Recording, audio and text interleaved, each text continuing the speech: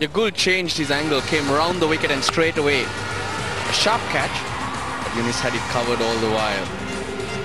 His feet nowhere near, going hard at it, but the ball not holding the line or the angle that Gul was bowling at. This was Dilshan. An easy decision for umpire Paul Rifle. It's just when Sri Lanka were trying to get on top.